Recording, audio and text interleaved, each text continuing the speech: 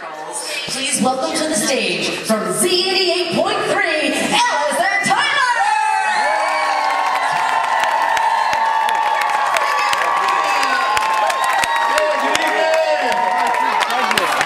Welcome. So glad to have you here at the theater tonight. By the way, my top partner, Tyler, wants me to point out that she is pregnant. Not just gaining weight. Just to make sure everybody knows. Don't even look at my ankles. I'm going to go there. Well, thanks for pointing them out. Wow, ankles! Yes. Anyway, are you guys enjoying Night of Joy so far? Out of everybody you've seen, who have you enjoyed the most? Wow! What a coincidence for you tonight!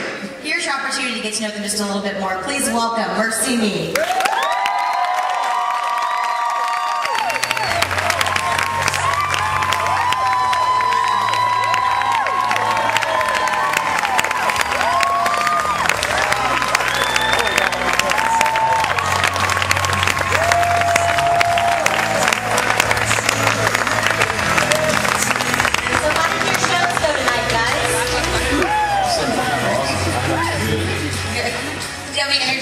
Can I get a bigger chair? Yeah, I was just saying the same thing. I can't pick the chair, so I just kind of lean on it, so I understand. I actually said to Bart earlier that you look amazing. You've been losing a lot of weight. Nah, I haven't lost a lot. You seem like you have to me. Well, I know you kind of do the same thing that my husband went through with the whole pregnancy thing. Is that when your wife goes through a pregnancy, it's just kind of natural to... I lost a little bit, but I gained some back. So. Well, I think he looks good. Well, I know you guys had a chance to just kind of hang around town today. Did you go through the park? Did you ride some rides? We did. Yeah, we did. Did the Toy Story ride. A Beauty and the Beast rocked. Awesome.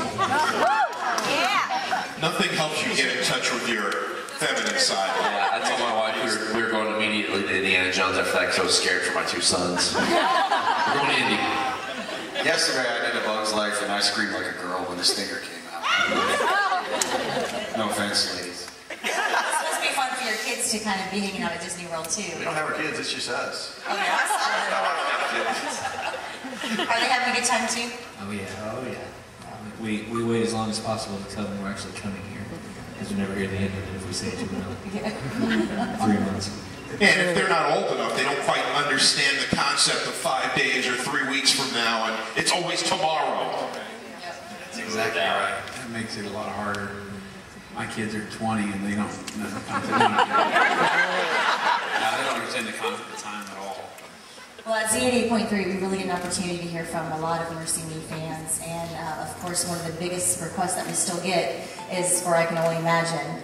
And we've heard a ton of stories, and just heart-wrenching and inspiring stories of how that song in particular means so much to so many people. I'm sure you guys get a chance to hear stories too. Is there kind of one story that maybe sticks out to you that has really just kind of resonates with you when you think about how God uses your music to affect people's lives?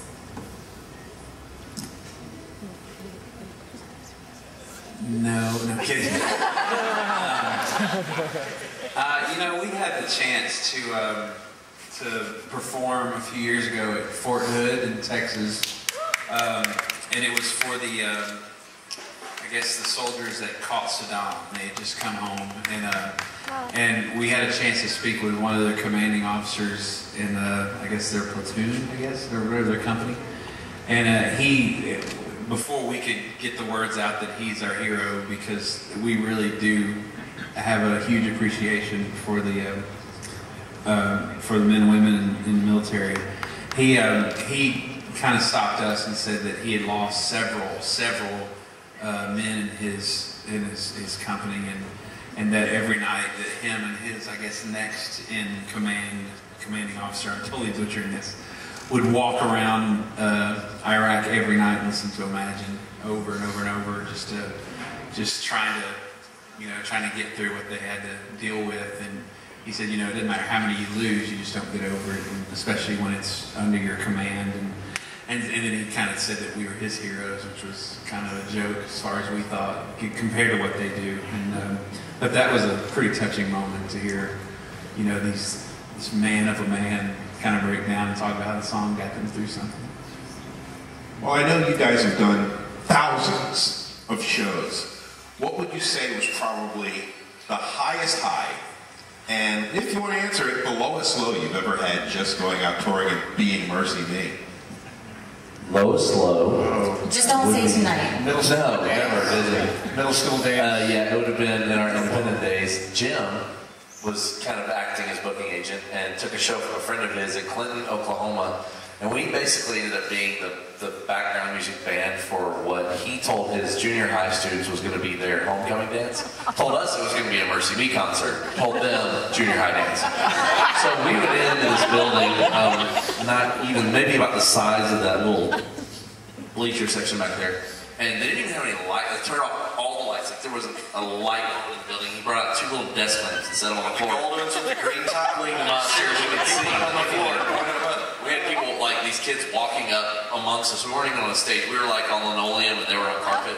And they would just walk up in our little linoleum area and start requesting songs like, hey, you know any Tone Low? While we're trying to play. And that was definitely low. And I still hold Jim fully responsible for that. He did it on purpose. That was his last show he booked.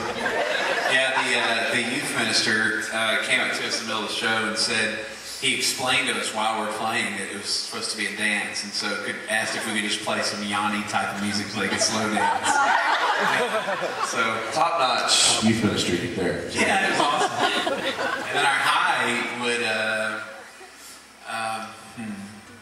probably have a top Graham's Last Crusade was a good in New York City. The first time we played in front of the castle here for me was a huge high because I grew up going to Night Joy. I grew up 30 minutes from here, and so that was a big Hey, Jim, 1994. Night of Joys will be returning to Magic Kingdom next year. Yes. Hopefully we'll be back on the castle stage. As are we. We'll be back. So It's confirmed? It's confirmed. Yes. Awesome. Now, how many times have you guys actually performed for Night of Joy? This was our 5th, 4th, 5th season. We're going to go for the record. We want to be the most performed artist at Night of Joy. What's your favorite part of Night of Joy? This. I